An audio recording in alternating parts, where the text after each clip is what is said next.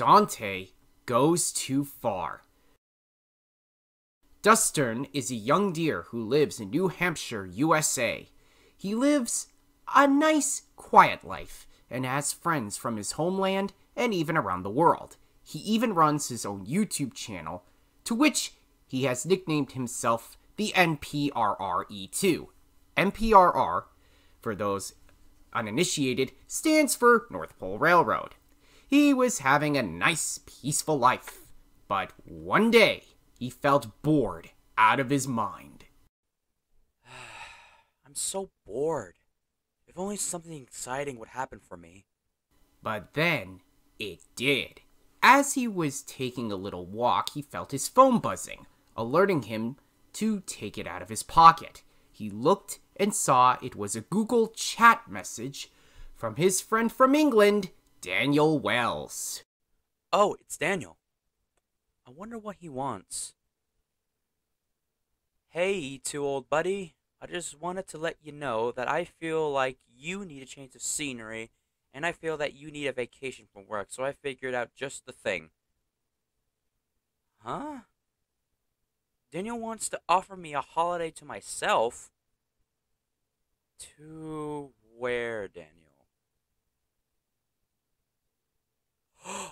I'm invited to visit Furry Railways for a few months? Daniel, I am so there. Oh yeah! I'm gonna visit Furry Railways in England! This has got to be the best thing that's happened to me since Daniel made me a voice actor in his channel! Right then. I guess I better start making arrangements. So Dustrn did. It took a few days, but soon all was ready. He took a cruise to England on a ship across the North Atlantic. Soon he arrived at Southampton. Once off the ship, he looked around. So, this is England. Yep, I think I'm gonna like it here. Dustrn? Good Lord, Daniel!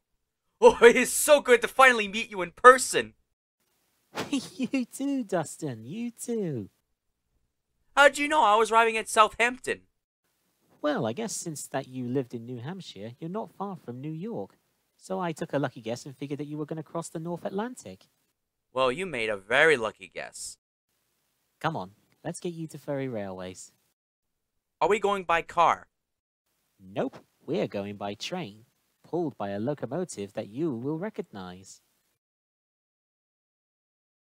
Dustrn was confused, but once they reached the station, he beamed when he saw a familiar big red engine with a vixen face. No way! The famous Duchess of Athol! The one and only. You must be another one of Daniel's friends from America. Dustrn, isn't it? Yep, that's me. Welcome to England. It's a nice, peaceful country. Well, when criminals aren't causing too much trouble, of course. I can imagine so. Are you going to take me to Furry Railways? I sure am. This is Daniel's private train. I can imagine. I'm surprised you brought your private engine to pick me up, Daniel. Are you kidding? I couldn't leave her behind if I wanted to. Now come on, Furry Railways awaits. You'll love the Furry Kingdoms, Dustrn. It's very peaceful there. DOA? After having to go through so much stress at home, that's just what I want. Wasting no time, Dustrn got onto the train with Daniel, and the big red engine set off on her journey.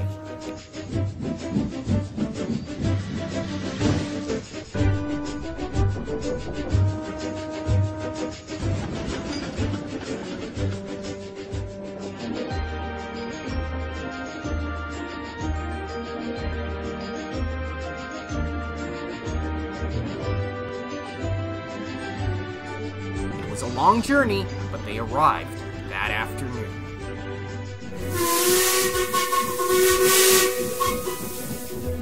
Here we are, Dustrn. Welcome to Furry Railways. Whoa. It's better than when I see it on YouTube.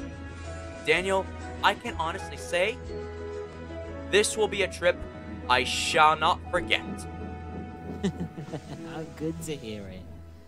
Now, you will go to your hotel room and get settled in. Once you've sorted your stuff out, you're more than welcome to explore the railway, free of charge. Really? Wow, thanks. So Dustrn went to the hotel to sort his things. Once he was done, he decided to spend the afternoon exploring the rail yard. Golly. It's just as Daniel and I pictured it. Hey there. Whoa! Dustrn looked back and saw a big black tank engine. Whoops. Sorry about that. I didn't mean to startle you. That's alright. I didn't see or hear you coming and...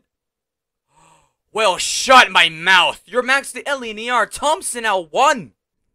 That's me, and judging by your shirt, you're Dustrn, aka the MPRE2.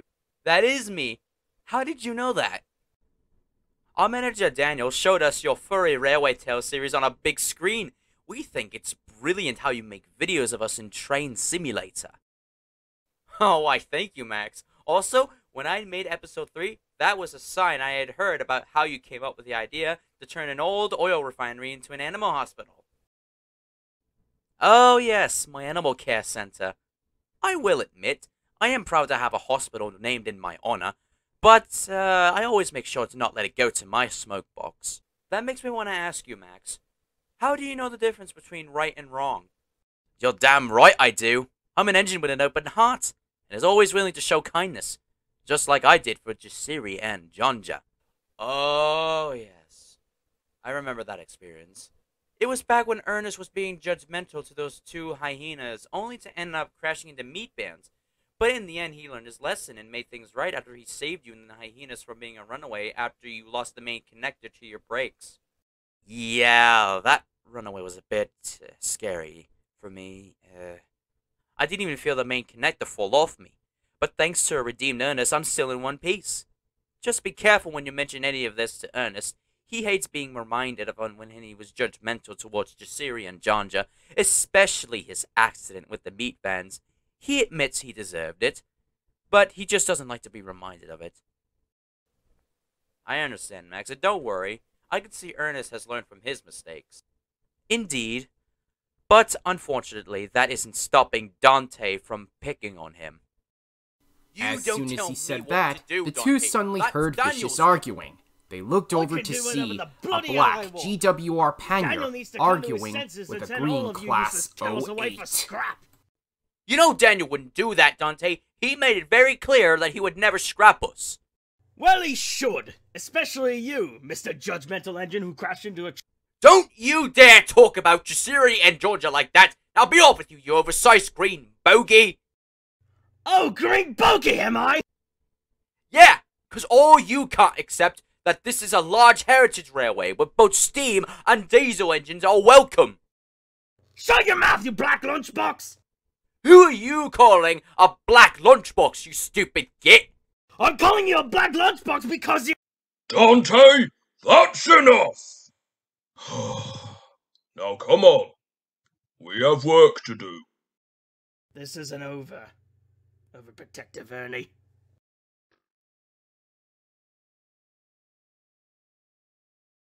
How dare he say that about Jasiri and Jonja? How dare he! Calm down, Ernest. Grumbling about it would do no good. Right. Sorry about the loud argument, Max. I just can't stand Dante sometimes. I know, Ernest. Nor me and the other engines can stand him. Oh.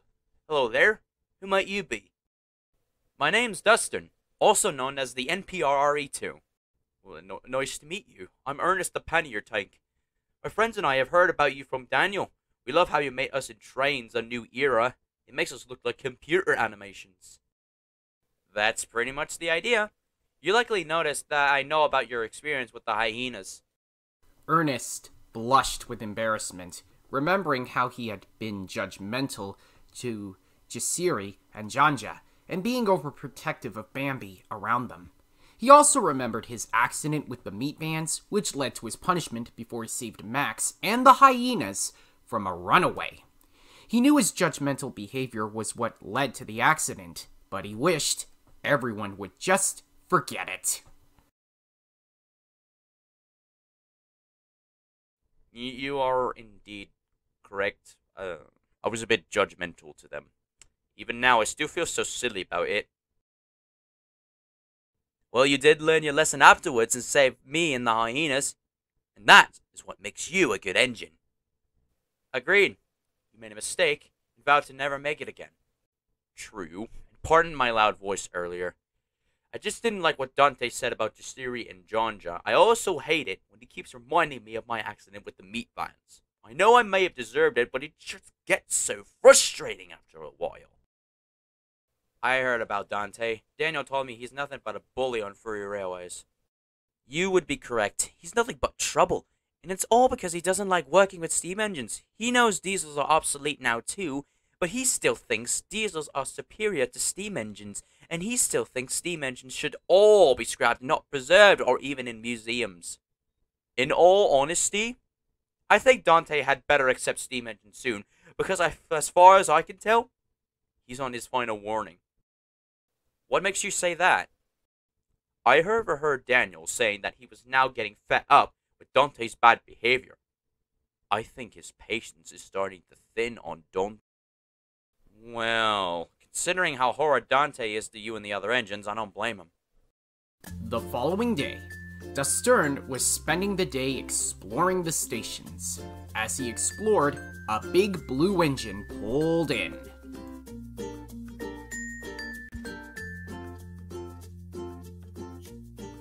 Hello, sir. Well, hello there. You must be Princess Mary Louise. That's me. But you could just call me Mary. It's much easier that way. Sure thing, Marie. I'm Dustrn, another one of Daniel's friends from America. Nice to meet you, Dustrn. What brings you all this way to England?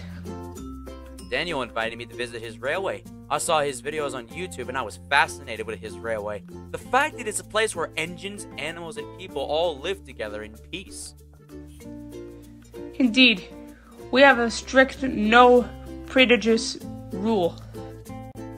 That's good. And from what I can see, Marie, you are... a bully and a liar. Dustrn turned to see Dante glaring at Princess Marie Louise. Dustrn then remembered from one of Daniel's YouTube videos that Dante hated LMS Express engines, thinking that they were all rude and boastful bullies. Dustrn glared at Dante, as he was not going to stand for this. Leave Marie alone, Dante. She's not a bully. Even if she was, she would have done bad things by now. But she hasn't. So stop accusing her of something she's not. She hasn't done anything bad yet, true. But that's only because she's waiting for the right time to strike. When Daniel finally realizes how stupid he was to buy that lying blue sausage, it'll be off to the scrap heap for her and... Dante, that's enough! Atlas, the red J94, puffed up with a local train, looking very cross. Listen, Dante, we are all getting sick and tired of your nonsense. It's starting to get annoying. In fact, even Daniel's getting tired of it too. If you don't stop these false accusations, name-calling and bullying, Daniel will likely send you away for good. But Dante wasn't convinced. That's a lie! You're only saying that to try and scare me. Well, it's not gonna work. So stop being like the blue sausage who tells nothing but whoppers. Whoppers? I think you'll find that I am an honest engine and that it's you who tells whoppers here, you ignorant green bug. Oh, shut up, you oversized raspberry! Dante stormed away angrily, still not convinced that he'll be sent away. Atlas ignored Dante's rude remark and looked at Dustrn and Princess Marie Louise. Sorry about Dante, Dustrn. He's being more horrible than ever. It's okay. It's not your fault, Atlas. But from what you just said, it seems Daniel is truly about to lose patience with that green diesel. I can sense that a really big scolding will come. Well, with the way Dante keeps behaving, I wouldn't be surprised. Soon, everyone would see that they were right. As the days wore on, Dante continued with his vulgar attitude. He went on saying engines like him were proper engines, called everyone horrid names, and tried telling lies to get the steam engines sent away. But his lies didn't work. The fact that Dante's whoppers weren't convincing Daniel to send the steam engines away for scrap was making him crosser and crosser. He complained to himself in a siding.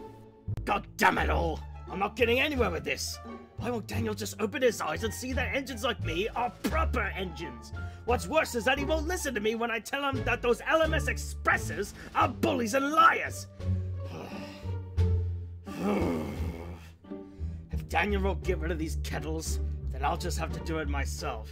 This calls for extreme measures. Dante began coming up with a truly devious plan. He might have stayed on the railway if he hadn't. Later, Dustrn was talking to Duchess of Athol, who was very cross. I know I'm a kind engine, Dustrn, but Dante's attitude is really starting to get on my nerves. I don't blame you, Athol. When I last saw Daniel, I could tell he was starting to reach his breaking point with Dante. I have a feeling Dante is on his last chance. Well, can you blame him? Dante's been told many times to improve his attitude, but he always refuses to do so. Well, hopefully things can't get any worse. But as soon as he said that, they heard what sounded like trucks running freely down the line. The two looked and gasped in horror to see some oil tankers heading straight for Duchess of Athol. Oh no! Help! Oh, crap!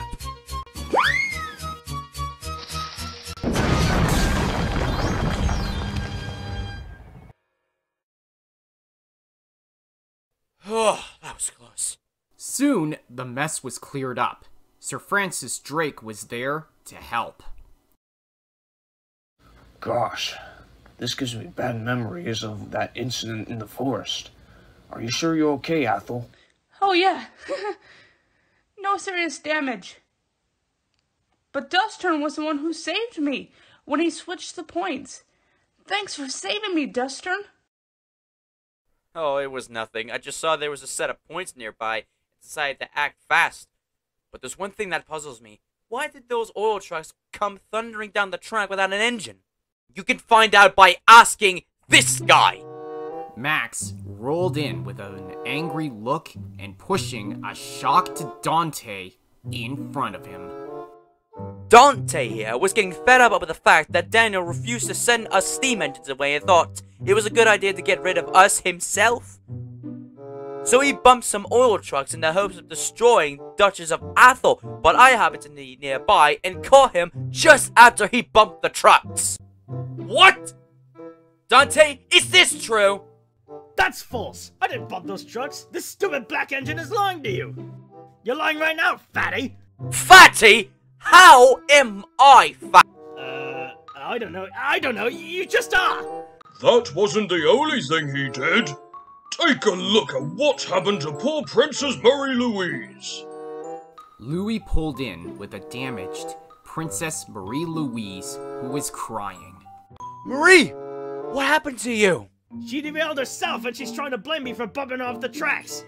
Don't you lie to us, you lying heap of scrap! You actually did bump her off the tracks to try and get her beyond repair and have her sent for scrap. You even threatened to hurt her more if she told anyone you did. I know, because I saw the whole thing while you weren't looking.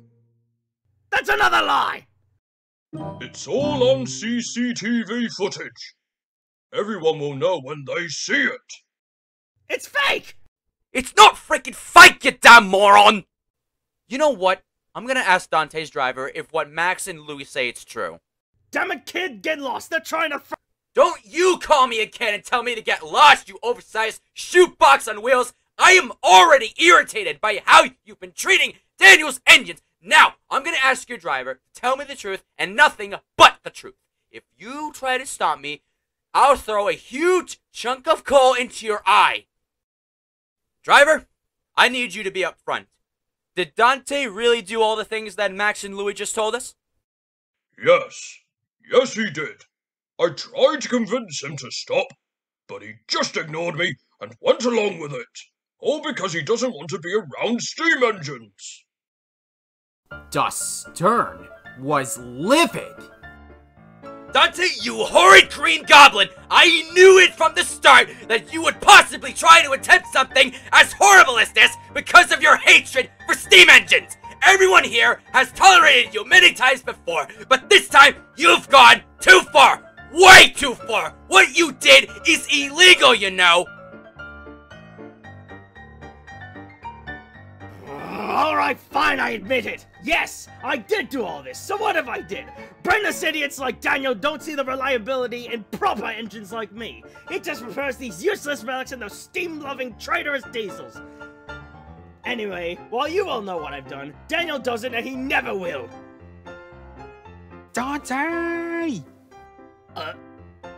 Everyone, including Dante, jumped to see Daniel standing nearby. He had heard everything, and he was furious. I shall talk to you later. Louis, take Marie to the works and Sir Francis Drake, take the tankers away, but be careful if they start leaking. Yes, sir. Right away, sir. Unluckily for Dante, Daniel did see the footage, and I'm sorry to say, his patience with Dante had truly snapped. He spoke severely to Dante at the station, while the engines and Dustrn glared at the Green Class 08. Do you have any idea of the damage you caused today? I was only trying to make the railway better, sir. Better? Your behaviour only causes trouble. I don't like the way you behave, and I don't like the way you treat my engines. I just want this railway to be rid of all steam engines and run by diesels like me to make it a proper railway. Is that too much to ask? Dante, there are a few reasons why Daniel keeps steam engines here. One is because he loves steam engines, and two is because the Furry Railways is a heritage railway. A heritage railway where steamies and diesels treat each other as equals and not to try and destroy each other. Oh, come on! What I did might have been a tad bit messed up, but I wanted to free this railway of the true bullies! A tad bit messed up? A tad bit messed up? This is beyond messed up! I agree. Dante, I simply cannot abide by having an engine like you around here anymore. But sir, Shut up! I don't want to hear your excuses. I am tired of your nonsense. You have been nothing but a nightmare since you came here. I cannot take it anymore. Dante, I am no longer going to keep you on my railway. I am sending you away to work at Southampton Docks, and that's where you'll stay for the rest of your life. What? You can't do this to me! I've been putting a lot of hard effort into this useless railway to improve it! Silence! I've had enough of your excuses, and so have my engines. What Daniel's saying right now is true, Dante. We all want you gone for good. What? Dante, if it isn't obvious enough, we're kicking you off Furry Railways because of your constant behaviour of being rude to us all the time. We have had enough of your nonsense, so we're letting you go! Exactly, Dante. You have been bullying and harassing us ever since you came here, and we are fed up with it. You don't deserve to be on this railway, so that's why we're kicking you out. What the hell? You're sending me away because of that? It's not my fault you're all a bunch of useless kettles. I'm the only one here who's a proper engine, unlike you bastards. Shut up! We're all sick of you constantly being rude to us and always complaining. So all we want now is for you to get off our bloody railway and leave. Hell no! You're all out of date, unlike me, and those diesels who are friends with you are nothing but traitors to all other diesels. I have the right to treat you the way I do. Steam engines are obsolete, and it's easier to scrap you and not keep maintaining you. We are much more manageable compared to you useless kettles, but this is besides the bloody point. I shouldn't be getting kicked off this railway. If anything, it's you lot who should be the ones to leave, because you're all out of date and pathetic! That's stupidly ironic. Especially since that's coming from you. What the hell are you even on about? Do you remember when me and Olivia stopped you from dognapping? And when Thomas stood up against you for bullying Princess Mary Louise? Daniel scolded you many times, but no matter how many times he scolds you, you refuse to change.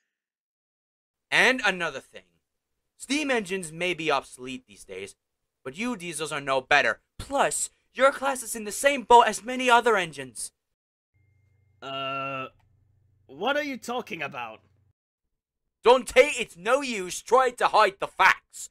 We all know that some of your siblings have also been withdrawn from service and then cut for scrap, but we never provoked you about it once. Not once! And yet, here you are, acting like you're some hotshot who thinks you're better than us. Aye, that behaviour is becoming nothing but a nuisance to us.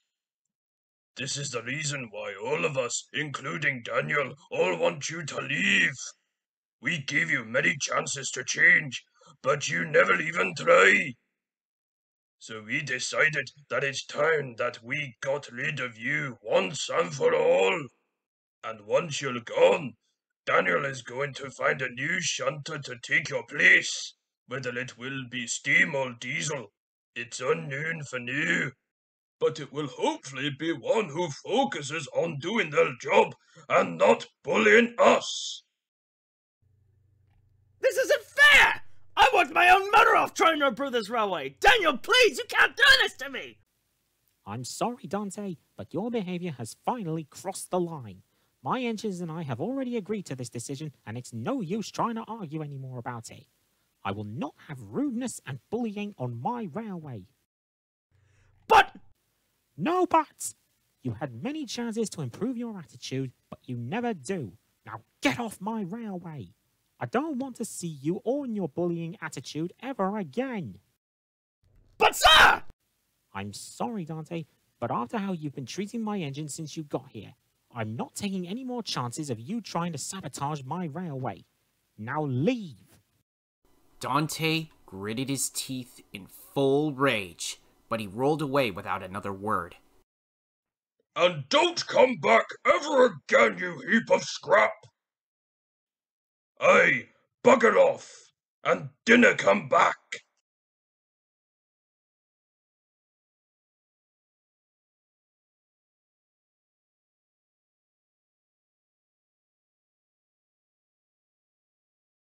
Everyone glared at him until he was finally out of sight.